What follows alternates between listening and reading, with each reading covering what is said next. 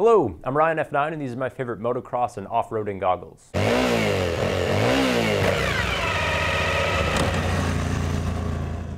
Personally, I don't put a lot of pressure on my goggles. They have to keep the dust out of my eyes and not fog up, but other than that, I just want them to look cool. In my opinion, the Barstow Classic goggles from 100% have that perfect style.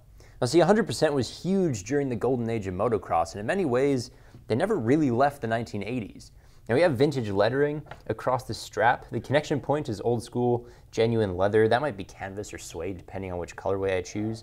There's a pinstripe on the frame, and the lens is bronze. I mean, all of that screams moto heritage. It's also technical enough for my trail riding and light moto. Tear-off pins on the lens, those are nice to have.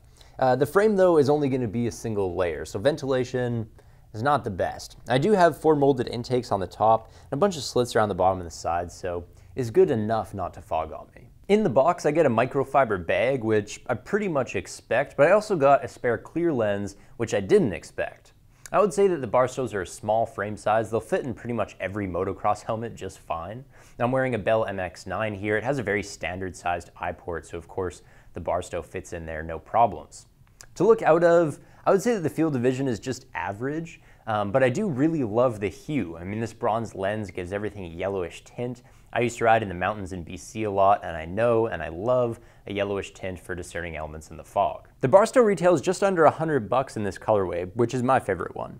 It's really popular on vintagey street rides too. People who wear Biltwell Gringo helmets will often wear these. Now, what if I'm a racer? What if I'm a hardcore trail rider? And then I'm going to care more about technicality than style. For my money, Climb's Radius Pro Moto goggles offer the best performance. And I'll show you what I mean. We have FogTech HD, so the lens is coated in a hydrophilic layer, spreading moisture across the lens rather than fogging it up. We have FOV+, which means that the frame, the lens gasket, and the strap connection are all set beyond my peripheral vision to maximize field of view. We have Polycarb UV400, which means that the lens passes EN174, ANSI Z87.1, and ASTM F659 safety ratings. And that would be the European norm for moto goggles, the American standard for occupational eye protection, and the international standard for ski and snowboard goggles. Plus, UV400 is also known as 100% protection from the sun's harmful rays. And finally, I get Foam 3 Plus and Radvent technology. 3 Plus is a typical moisture wicking and breathable foam, and then Radvent is great at blocking dust and debris. I mean, neither of those two things are anything special on their own, but to find both compounds together in a goggle, well, that's a rare benefit. Of course, I get tear-off posts on the lens itself, and there's one on the strap too, so that's one step more technical than the Barstow.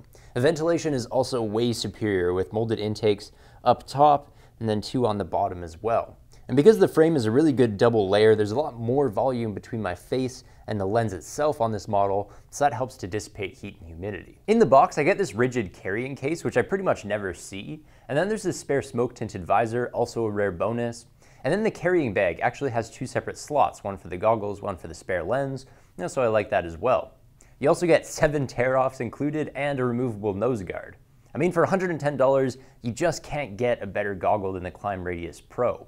My only complaint is that because the field of vision is so wide, the frame is even wider. I mean, this goggle barely fits inside my MX-9, and realistically, I would need an even bigger eye port on a helmet to use this goggle day to day. Something like the Climb's own F4 comes to mind. Now, I would say that the Radius Pro has an amazing value, and you do get an insane amount of stuff for $110. But what if I don't have that much to spend? I mean, what's the most goggle I can get for $50? Right now, it's the 100% Acuri. And this is an $80 goggle most of the time, but if you choose the right colorway with a clear lens, you can get it for $50. To me, that's a crazy good deal. Quality Lexan lens, anti-fog, anti-scratch, the works. And this is an oversized strap as well. It's 45mm wide, so it stays planted on my helmet better than most. There are tear-off pegs too, 2 of them on the lens, and then a 3rd one on the strap. The frame is a really good double layer, so the airflow that I get through this middle window is better than anything else at the price point. This is a high-vis yellow and red lens colorway, so it is a little bit more expensive, but it does come with an extra clear lens in the box, so that takes the bite off the price tag a bit. Of course, there are a lot of options to go cheaper. 100% offers this goggle in 80 different colorways, so it's really easy to find a style that's going to fit my helmet and a price tag that's going to fit my wallet.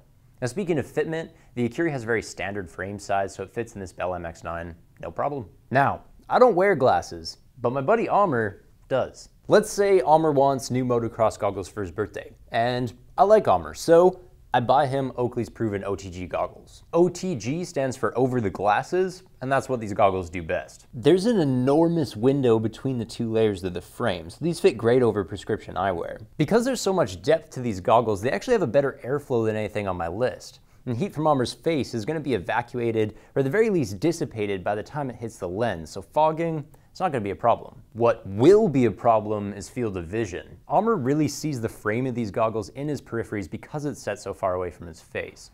I also worry about dust getting into these top windows here because the foam that's covering them is really thin and visibly porous. But whatever, I bought Armor a $65 birthday present, so you can just suck it up. And besides, I mean, these are the best over-the-glasses goggles that I know of, and the field of vision problems just come with the territory. Everything else is textbook moto. The anti-scratch, anti-fog lens passes EN 174 safety ratings, there are pegs for racers that use tear-offs, and it comes with a microfiber bag in the box. And the frame size is pretty standard too. It fits in my MX-9, no problem. And that's it for my favorite off-road and motocross goggles. Thank you guys very much for watching.